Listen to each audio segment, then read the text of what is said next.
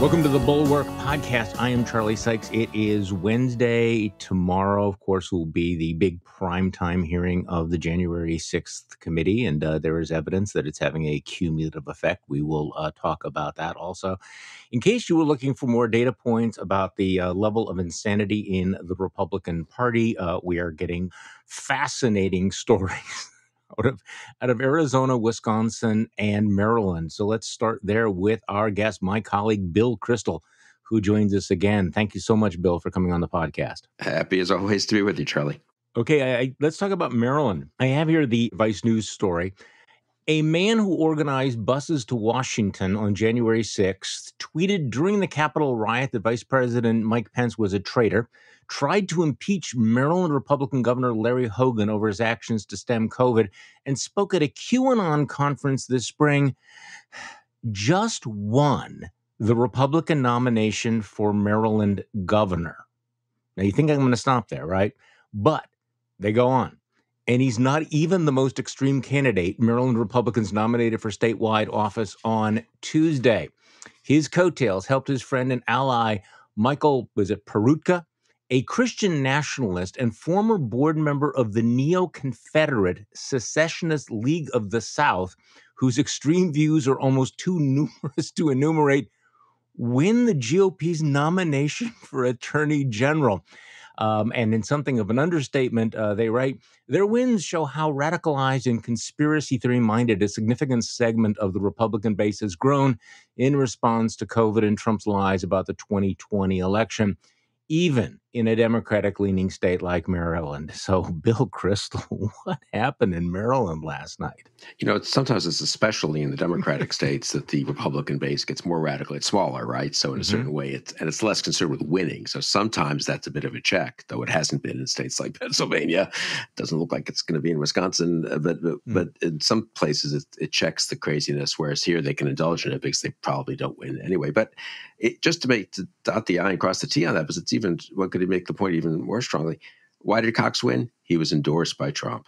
The person who lost was a cabinet member of Governor Hogan's administration, a two-term Republican administration that was pretty successful, immensely popular in Maryland. Yeah. Governor Hogan supported her, campaigned for her, and couldn't. And she's a very, respectable candidate. I would say there were no obvious, red flags or anything, and she couldn't win. So it shows how radicalized the base is, and look how powerful Trump remains with the base. No way Cox wins without Trump's endorsement. And in Wisconsin, I mentioned this earlier, my home state of Wisconsin, we learned yesterday, I think, that Donald Trump actually called up the Republican Speaker of the State Assembly, Robin Vos, to pressure him to decertify the 2020 election. There was a Supreme Court ruling here that said that they improperly used drop boxes. This is, after the fact. And so, and Trump actually wants the Republicans to decertify the electoral votes from Wisconsin from the 2020 election. Robin Vos, who has done everything he can really to kiss up to Trump, is obviously not going to do that because it's unconstitutional. But today, Trump is doubling down on this, putting out a statement on what is a Truth Social or whatever. So what's Speaker Robin Vos doing on the great Wisconsin Supreme Court ruling declaring hundreds of thousands of drop box votes to be illegal? This is not a time for him to hide, but a time to act. I don't know his opponent in the upcoming primary, but feel certain he will do well if Speaker Vos doesn't move with gusto. Robin, don't let the voters of Wisconsin down. So here you have the former president of the United States taking, I think, literally the most insane position you could take, asking Wisconsin Republicans to take back votes from an election that took place nearly 2 years ago. I mean, it's one thing to say that Trump is engaging in a big lie. I just kind of want to underline the fact that if you make a continuum of just the nuttiest possible positions on the election, Trump is always the captain and the quarterback of Team Crazy. Yeah, and I mean, which one expects at some point that we pay some price for that. Just on that Wisconsin Supreme Court opinion, as I understand, it was 4-3. It was controversial whether it was right or not, that they shouldn't have gone ahead with the drop boxes as a way of handling the pandemic emergency and the need to let people vote remotely, so to speak, or early and also, safely. But no one has questioned they were real people who cast real votes. If the drop boxes hadn't been there, they would have gone to the polling place and cast the votes, or Correct. to the community center, and not done it through a drop box. That was a convenience. Maybe the court shouldn't have allowed it, or the administration in Wisconsin, the executive branch shouldn't have allowed it without legislation enabling it. That's, I guess, what the court decided, and therefore going forward, as at least based on current law, there won't be those kinds of drop boxes. But there's no charge of actual fraud or impropriety. There's just a kind of complicated an issue of how much executive discretion, in a sense, they had in administering the elections under the cloud of the pandemic. So Trump is, of course, lying about what the court said, and then asking for the impossible, I guess. But again, I don't know. You're there. I mean, do any of the three Republican gubernatorial candidates, are they denouncing Trump's intervention here? Are they defending the Speaker of the House? No, my guess is that they're all going to be in the tall grass about all of that. I mean, it's sort of like different, as my fellow cheesehead Bill Leaders writes in the Bulwark. It's kind of an embarrassment of riches. Just which flavor of delusional denialism do you want? Radicalism do you want here? It is interesting the way that Trump has zeroed in on Speaker Robin Vos. This, I think, goes back to the sort of the reptilian instinct that Trump has, that he senses weakness, and he looks at Robin Vos and he says, this is somebody who is weak that I can bully because he's sucked up to me in the past. He ran down to, was it Alabama, to attend a game with him, just to kiss Trump's ring. Vos is one of those establishment Republicans that thinks you can toss a little bit of red meat to the baby alligator and it not grow up and eat you. So he's bankrolled this completely bogus investigation that's turned into a complete joke with a former Supreme Court justice who has repeatedly beclowned himself. And he's done this because he thought this would appease the Trumpist radicalized base. And all it's done is energize them and basically put a big target on his back that he's a wimp. And Trump sees him as a wimp, and therefore is going to continue to beat up on him. I mean, this is the instinct of the bully. And so I think it's going to go on. Will it have any effect? No. But just to underline your point, there's no evidence whatsoever that any of those drop boxes contained invalid or fraudulent votes in any way. That's number one. Number two, the Supreme Court ruling, there's a lot of language that's quite deplorable in it, but basically what it said was that in order to make this change, you couldn't just do it through the non-elected Wisconsin Election Commission, that the legislature needed to take action. So that's sort of a separation of powers issue. It does not invalidate the election in any way whatsoever in Wisconsin. But also, speaking of Republican speakers of the House, a few hundred miles from you in Arizona, Rusty Bowers. Let's get to that. Yeah, okay, well, good. That's it's just striking, right? I mean, he testified under oath before the January 6th committee quite memorably. Said afterwards that he might still vote for Trump again. You and I criticized him for that, I believe, and he sort of backed off a little from that. But anyway, testified under oath as to factual things that had happened between November 3rd and January 6th. No one has challenged a single, to my knowledge, fact that he cited, conversation that he testified about. It wasn't an opinionated testimony. It was a very restrained one, actually, quite fact-based. And so he testified under oath. And for that, he's been censured by the Arizona Republican Party. I mean, and he's the Speaker of the House in Arizona, and he's a respected figure and a quite conservative figure, incidentally, who went along with a lot of stuff that you and I wouldn't have, I think, over the last few years, But whatever. I mean, that just, again, shows the depth of radicalization in these parties now in Maryland and Wisconsin and Arizona. Yeah, it's not getting better, I'm afraid. Yeah, I mean, you talk about that and what happened in Maryland, Wisconsin, Arizona. You have Herschel Walker down in Georgia. You have Eric Greitens in Missouri. You have Blake Masters again, also in Arizona. It just keeps going on and on and on. But this story the Rusty Bowers story, I mean, as you point out, the Arizona GOP Executive Committee formally censured him, saying that he is, quote, no longer a Republican in good standing. In case there was any doubt about what happens when you tell the truth, what happens when you stand on principle, you are excommunicated. So, this wasn't an expulsion. It doesn't obviously do anything. But, and again, so Kelly Ward is the chairman down in the Republican Party in Arizona, who is a complete nut job. And the reasons for the censure included Bowers' support of a bill giving taxpayer-funded in-state tuition to migrants, his support for $1 billion education spending bill, none of which has anything to do with why they actually censured him. They censured him Right. because he testified. Which brings us to the January 6th committee. Big hearing tomorrow night, prime time, connecting the dots, filling in the blanks about what happened on January 6th, making the case that the president of the United States, who takes an oath to see that the laws are faithfully executed, in fact, was guilty of a dereliction of duty.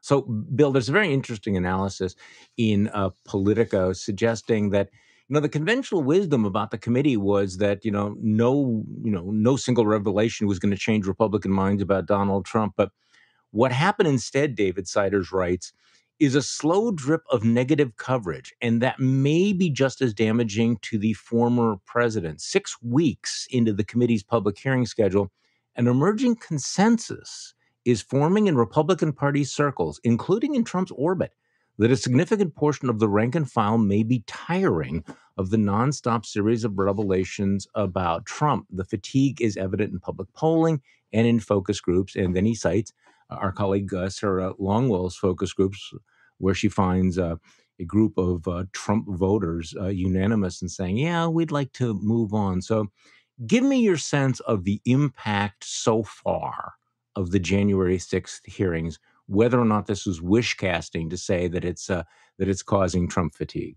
I think it's causing some Trump fatigue and some people who, I mean, God knows they should have known all this already, but the details stick in a way perhaps that the more general judgment doesn't. And when it's Bill Barr saying that the guy was delusional and not you or me or even Liz Cheney in a speech, or certainly not Democrats, that helps. It seems to have, I think, hurt him some with Republican donors and elites. I think the polling suggested sort of among college-educated Republicans. Having said all that, it's knocked him down from 60% to 50%, basically, in the polls as the first choice for 2024. It's knocked his favorable down from 80% to 70%, or probably even higher, 85 to 75, something like that, which is not nothing and matters if you're Ron DeSantis plotting your challenge to Trump. But I mean, in a way, it's unbelievable that he's still as high as he is. But I do think the committee's been important. A, it's just important to get the truth out, obviously, about what happened. And B, it has shown that it's been an example of actually a competent execution of responsibility of Congress, which is kind of good for the country to see that. Congress has failed so often, and all the parts of government fail so often. Secret Service, places one might have had somewhat high opinion of, turn out to be not great. To see something working well and people behaving honorably and intelligently in carrying out their duties is a good thing. And I say that with particular reference to Liz Cheney, obviously, I guess, but I also, you and I discussed this a bit before, Speaker Pelosi putting Liz Cheney in such a prominent role. That's not an obvious thing to do. She took grief from her members for doing it. I was on a call with some staff people from the 1-6 committee, and they won't talk about this kind of thing at all, but I was joking about, hey, did you ever have any problems with any of the Democrats saying, hey, how come she's the star of this? She's kind of late to the party here. And, and some of these Democrats were pretty impressive in the impeachments and so forth, and are intelligent people. And, the discipline there has been impressive. So for all the partisanship, there's a little bit of there's some willingness here to say, no, what's best for the country, what's best for the bringing out the truth. And I think the witnesses also, but including Rusty Bowers from Arizona and others who, of course, Cassidy Hutchinson, will see Matt Pottinger tomorrow night and Sarah Matthews. So I think the 1-6 committee hearing has been good for the country beyond the sort of eroding Trump's support a bit in the Republican Party. Well, I agree with all of that. So you dropped something that we'll come back to the committee in just a moment, but I didn't want to gloss over, the emerging story about the Secret Service text messages, which I find to be gobsmacking on so many levels, that the Secret Service now is acknowledging that it deleted all of these text messages after they were requested. Look, taking a deep breath here, I'm trying to think of an innocent explanation for this, and I have to tell you, Bill, I'm coming up short.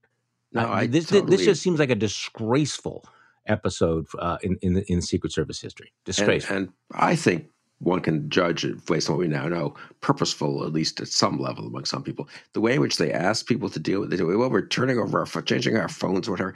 So all you agents, these are, people who work hard and are very busy and have a zillion of these text messages. You can imagine what it's like to be a Secret Service agent. I mean, leaving aside Trump, just in life in general, right? We're 5 minutes early. I mean, there must be, tens of thousands of them if they're communicating by text a fair amount of the time. Take a look, make sure we may go visit this ice cream place. So, we need security there. I was in the White House. I know what that's like. And a lot of it's done, obviously, by people speaking into those earpieces that we're so familiar with seeing Secret Service agents wear. But a lot of it these days, I imagine, is done by text. So there are a zillion of these things, and they seem to have, if I'm not mistaken, on January 25th, told the agents, you guys have responsibility to go through and save the ones that are relevant and upload them by January 27th. I think that's right, which is nuts. Obviously, who has time to do that? If you ask people to do that, they're just going to assume it's not serious. I mean, you and I have been in corporate settings where things had to be preserved or were asked to be preserved, or unfortunately been in one or two even legal situations where that was the case. And if you know how you do that, if you're this U.S. Secret Service, you tell the agents, you bring your phone here. We will have experts who will go over the phone with you, or even you just leave it there and transfer your text messages to a safe, server somewhere. And then you can have your phone back, 2 days later or 2 hours later, however it works. But the idea that they just ask the agents, hey, you're busy, you're on an 8-hour shift tomorrow, but Chang, would you please go over these messages and upload them to some server? People don't know I wouldn't know how to do that, right? Yeah. But instructions are available if you waste, have another 2 hours to waste going online. It's ludicrous, and they didn't intend to save them, in my opinion. And it's really, I agree, it's really shocking. Our colleague Amanda Carpenter sent me a note for my Morning Shots newsletter. We now know that the migration didn't start until January 27th, which is after multiple congressional committees made explicit requests to preserve such records. Absurdly, the Secret Service still insists it properly reviewed and turned over all relevant documents, including the ones the agency disappeared. And she says that sounds unbelievable in the truest sense of the word. I completely agree with her there. As I'm guessing you probably figured out by now, losing weight is impossible when you can't control those cravings throughout the day. Salty snacks or sweet treats are always within reach. And what about the temptation at all those summer barbecues? Well, the new weight control formula from New Sue Labs uses biohacking technology to curb your appetite and control those unwanted cravings. Formulated with natural ingredients and antioxidants, this new weight control formula helps you maximize a healthy metabolism and keeps you away from all of those empty calories safely, naturally, and without the harmful side effects of restrictive diets and supplements. And this one-of-a-kind formula has the mood-enhancing ingredient in dark chocolate to keep you from getting hangry. New Sue guarantees you will lose up to 3 pounds in the first week, guaranteed, or your money back. And right now, get a free bottle with your order. That's newsuelabs.com/bulwark, newsuelabs.com/bulwark. Join New Sue's world-class concierge program for an extra 10% off at checkout. Free month supply, free priority shipping. That's Newsue, NUSU labs.com/bulwark, newsuelabs.com/bulwark. These statements and products have not been evaluated by the Food and Drug Administration. These products are not intended to diagnose, treat, cure, or prevent any disease or condition. These statements and information are not a substitute or an alternative for seeking care from your healthcare providers. Okay, so back to the 1-6 committee. I think one of the things that they have done, and again, it's maybe people take some of this for granted. I agree with you about, Nancy Pelosi's decision to give such a leading role to Liz Cheney and to Adam Kinzinger, who's going to be, having his star turn tomorrow night.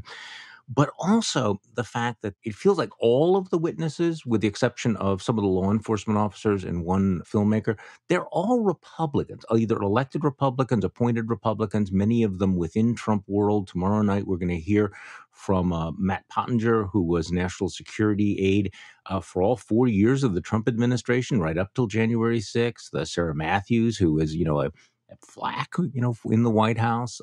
So these are Trump's people. And I think that has been one of the most powerful things, that the call is coming from inside the House. These were all of the folks from the Department of Justice who testified were, Trump-era appointees. Bill Barr, the ultimate Trump loyalist. I do think that's been powerful. The other thing that people like us need to remember is that we pay lots of attention to this stuff. But when you have something on primetime television, things that you and I may have been talking about for a year and a half will be new to millions of Americans. And that's not nothing. That is significant. So I do think the cumulative weight comes up. But on the question of whether or not the Trump fatigue has been setting in, and you cited some of the poll numbers, we have the poll out of Florida which shows DeSantis handily beating Trump in his home state. It is his home state, but there's another poll out of Michigan showing DeSantis within the margin of error. We're now getting, reports that Glenn Youngkin, who has been the governor of Virginia for about 5 minutes, is making moves. So, I mean, clearly there's something going on there. So I guess the question comes down to, Trump may be weak, but somebody's got to take him on, and it's got to be a one-on-one. Because if it's a crowded field, it's going to be 2016 all over again. So what do you think? Who takes him on? Does DeSantis blink, or does he pull the trigger, to use two cliches in a row? I think people will take him out. I thought that even months ago, because I just think it's, if you're an ambitious politician and you don't pass up a moment, and you don't know where Trump will be a year from now, even if leaving aside the 1-6 committee, right? If you're making a decision at the end of 2022. So I think DeSantis goes. I wouldn't be surprised if Youngkin runs. He thinks there's a lane of being a little less harsh than DeSantis. And also, we just have so much experience. You're in Wisconsin, Scott Walker in 2015, people who were very well-regarded governors and, genuinely have a lot of support and raised $30 million or something. And then they just kind of blow up on the launch pad, anywhere, right? To use another, whatever. President John Connally. Yeah. So, I mean, I think it would be prudent, and Youngkin's one-term limited in Virginia. So I don't think it's foolish for these people from their point of view to run. You'll antagonize the Trump people forever. I'm not so sure about that. They run and they're polite to Trump. They just sort of say it's time for a change. I think I can win a little more easily. Some of them will be less polite if they're on the Liz Cheney sort of side of the spectrum, but Christie will run as the slightly more willing to challenge Trump than Youngkin, who'll be slightly more willing to be different from Trump than DeSantis and Tom Cotton, or someone who actually voted to uphold January 6th. I think it'll be a multi-candidate race. The question of whether, as you say, they then narrow the field in 2023 so that it actually is a little more like a one-on-one in 2024 is, I think, a very interesting question. And I think there's that may happen more naturally this time than it did in 2015-16, where Trump was an outsider challenger. There wasn't the same sense of just the way when you're taking on Hillary Clinton in 2015-16 for the Democrats, the field did narrow to one alternative. This was pretty clear you couldn't split the non-Clinton vote. So I think that could happen. And so I think Trump will have a real race. I mean, I'd still think he's the favorite, but a lot can change also. The one thing I'd also mention is I do think November 2022 matters. I mean, we're going to have an election to which a lot of people are going to focus on. If DeSantis wins by 7 points in Florida, that will help donors and others say, look, he really is a better bet than Trump. I mean, Trump won by 3.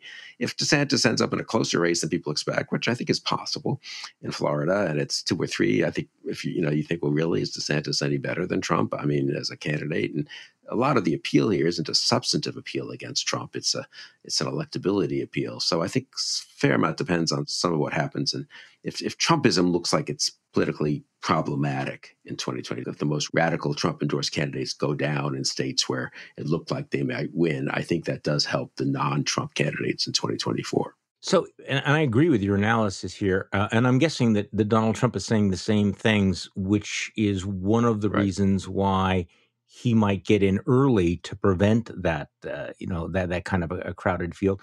It also might be one of the reasons why he might hesitate, because as we both know, the one great fear that Donald Trump has that overwhelms everything else is a fear of actually losing. If he thinks he might lose, so what do you think he's going to do? What are you looking? What timeline are you looking at? I think he's very likely to run, and I think he's likely to announce, soon and Labor Day-ish. I think it makes sense from his point of view. It does probably freeze the others a little bit. It makes people more hesitant. That means if you're getting in, you're getting it against him. DeSantis doesn't get to say on November 15th what he could say if Trump was still making up his mind, which is, well, we don't know who the field's going to be, but I think I've just been reelected in Florida. I think I have something to say to the nation, and I'm running, or I'm planning on running, or thinking of running, and Youngkin does the same, and Christie and everyone else.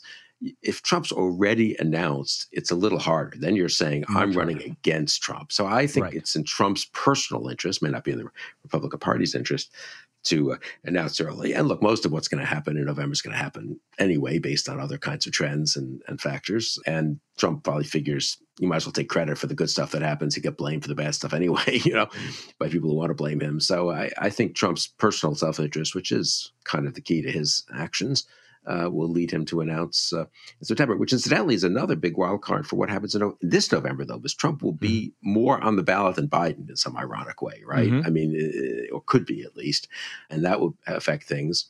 So an awful lot. This is a very unusual off-year election in that respect. That's why I don't quite buy the conventional, well, we always know that in the first off-year this happens, this tends to happen. History suggests we've never had a situation like this with Trump lurking and maybe announcing, with the Republicans nominating the kind of candidates they're nominating, with Liz Cheney probably going down to a defeat in August, which I think will, if she does lose, which will sort of cement in a lot of swing voters' minds the notion of how radical the party's gone. It's one thing to nominate Mastriani, whatever his name is, in Pennsylvania, or this guy Cox in Maryland, or we'll see what happens in Arizona, and maybe Greitens. That will all add up.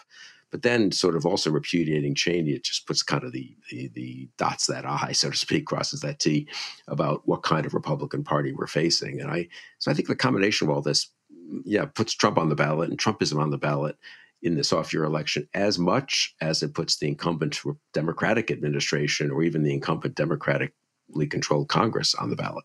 And you also have another factor, which is the crazy factor, which you talked about with Joe Trippi last week. And we're also seeing something kind of interesting happening in the Senate races. Axios reporting this morning, Democrats across the 10 most competitive Senate races are outraising Republicans by more than $75 million among small dollar donors, those giving less than $200. So this is kind of interesting that you're seeing this kind of surge. And of course, the Republicans have lots of problematic candidates in swing states. Herschel Walker, Eric Greitens, Blake Masters in Arizona, Eric Greitens in Missouri.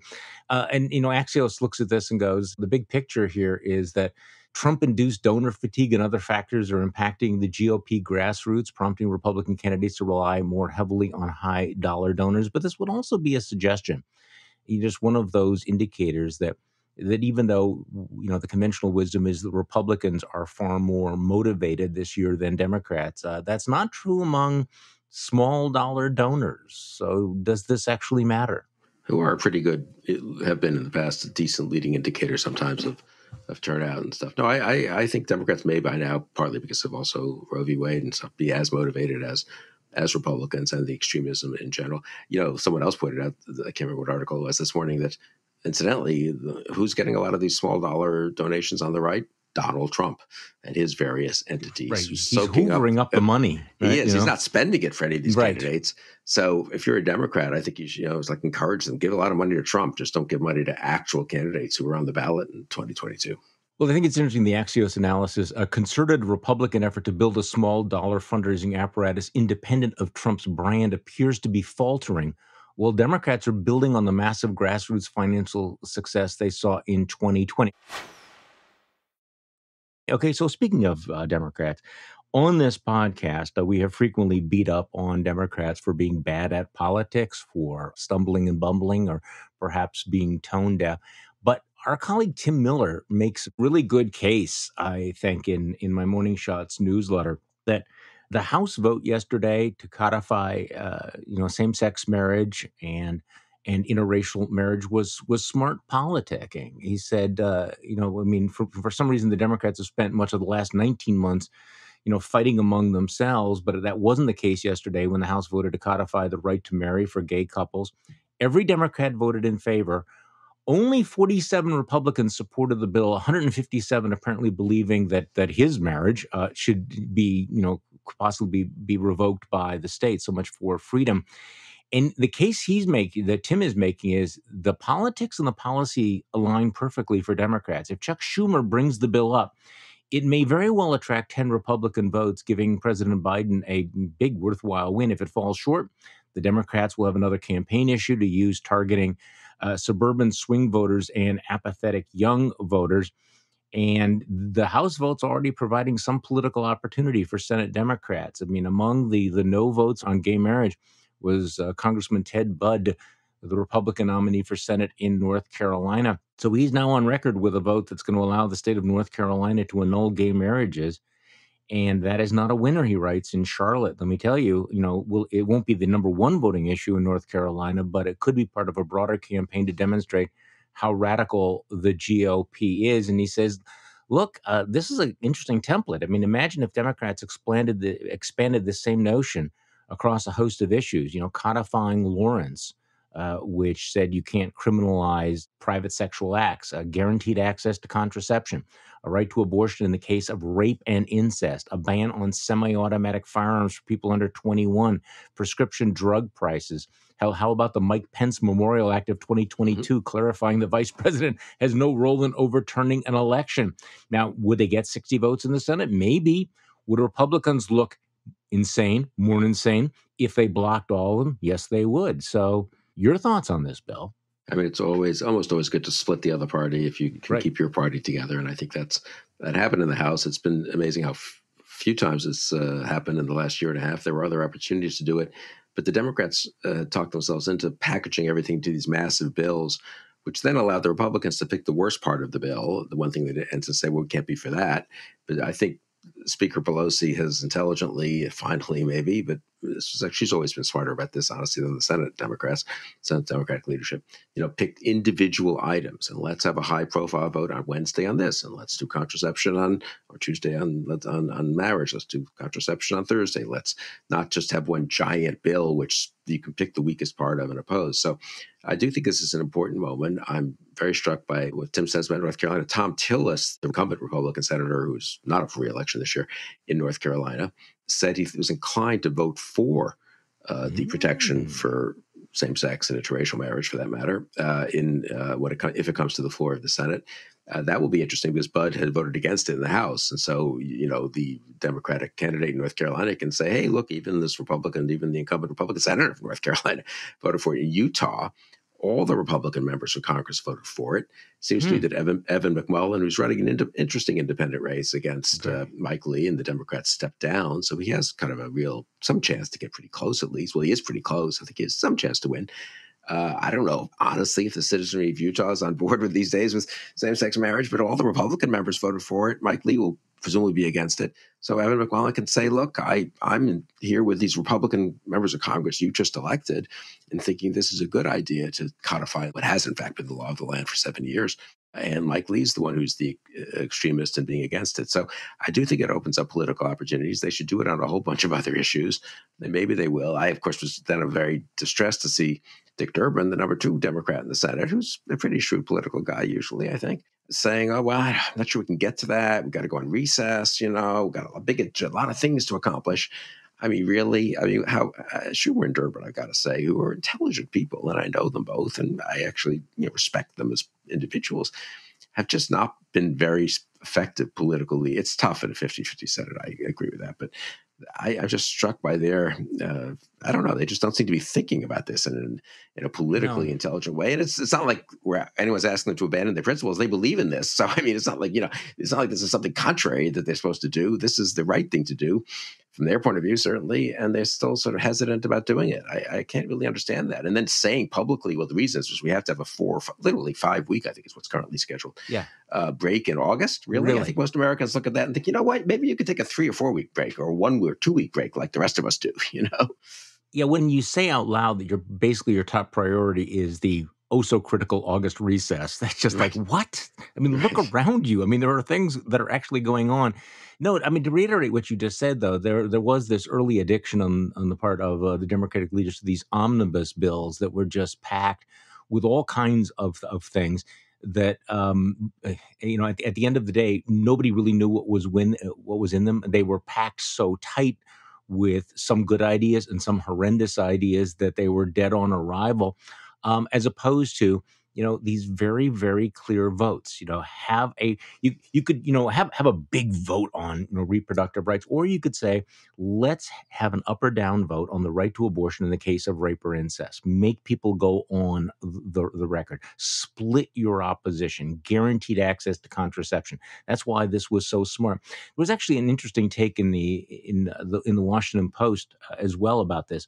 So you and I are both old enough to remember when a decade ago, when the Democratic vice president, who was then Joe Biden, got ridiculed for an alleged gaffe for saying he supported gay marriage, and Republicans had used gay marriage as a wedge issue against Democrats. Well, what happened yesterday was, a reversal, a switch in the polarities, because yesterday Democrats used gay marriage to divide the Republicans, splintering them on the issue. So we have gone from a decade ago where Republicans thought this is a great issue for us, we will embarrass and split Democrats, to now Democrats are completely united on it, and it is Republicans who are splintering, and Republicans would have to take the embarrassing votes. Also, I think the legitimacy of this vote is underlined not just by Justice Thomas's concurring opinion, where he says, if we don't recognize a right to privacy in the Constitution for abortion, then we ought to use the same logic to overturn all of these other things. And then you have Ted Cruz, who comes out and says, yeah, Obergefell was an overreach by the court. And so they are saying it explicitly that this would be their agenda, that they would overturn this. And again, it would be gross political malpractice for Democrats not to take them at their word and not to show a certain amount of urgency about this, right? So yeah, urgency is what's been lacking in certain ways. And again, the ones who are most urgent sometimes are the furthest left, which they're entitled to be, but their policies aren't wise usually or popular often. Whereas here you get some urgency for what's pretty much a consensus position in the nation now, and obviously one that the court imposed, you might say, or ratified 7 years ago. It already had become the case in many states, of course, and now is on the ballot. I don't know. You're in Wisconsin. That's a fairly socially conservative state, but I don't know. Is it obvious that Ron Johnson is on the right side of that? I guess he'll vote against same-sex marriage, but I don't know. There are a lot of swing voters in Milwaukee suburbs who probably think that's, like it's been the law for 7 years. Whatever you thought about that decision is a matter of jurisprudence. We now have it everywhere in the country. The country's not falling apart. Families are not being damaged by the fact that some of those families now are same-sex marriages. And I don't know. It feels to me like it's not an easy vote for these Republican senators. Well, exactly. And let's go back to the idea of cumulative effect. So you can, some of the smart kids are pointing out that, abortion is not the number one issue. Abortion is not necessarily going to move as many votes as Democrats would hope. And they're probably right about that. But it's the cumulative effect of all of these culture war issues that I think will have an effect or could have an effect, in places like Madison and the suburbs of Milwaukee, where it's not just an up or down vote on abortion. Because, really, quite frankly, here in Wisconsin, it becomes a binary choice. Republicans will make sure that abortion is banned. There's already a law on the book. Democrats, I think, will push back. Will push back against that. But same thing with gay marriage. So the cumulative effect. You have the right to contraception, the right to abortion, whether or not you are going to, the possibility of annulling gay marriages.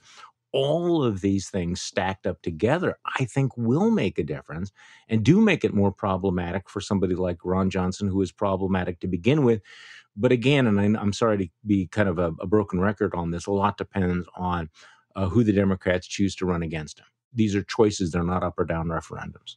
No, and precisely because the Democrats correctly, I think, have moved over to understanding that they have much better chance making these choices in individual states rather than a referendum on the Biden administration, since Biden's at, God knows, 35% approval in Wisconsin, whereas these, the actual races for governor and senator are more like 50, or close to 50-50 right now, it looks like, and Johnson's not very popular.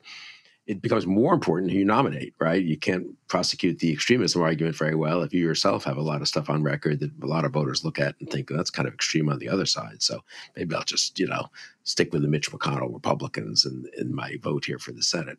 So I think it's been very helpful to the Democrats to nominate mostly moderate or, Fetterman's more complicated figure, but even he's not a sort of caricature of a lefty Dem, Well, yes. And statewide. And that is the danger here, yeah. Yeah, but I think it seems to be the danger in Wisconsin, where Mandela Barnes just has a lot of stuff on record, which I think he sincerely believed or believes and is a decent person and all that, but it's not quite where Wisconsin voters are. No, and Ron Johnson is not backing off from some of the crazy stuff, although I will say that the airwaves, it's all inflation, it's all crime, it's all the border all the time. Here in Wisconsin. Bill Kristol, once again, thank you so much for coming back on the podcast. We will talk again soon. My pleasure, Charlie. The Bulwark podcast is produced by Katie Cooper with audio production by Jonathan Siri. I'm Charlie Sykes. Thank you for listening to today's Bulwark podcast, and we'll be back tomorrow. We'll do this all over again.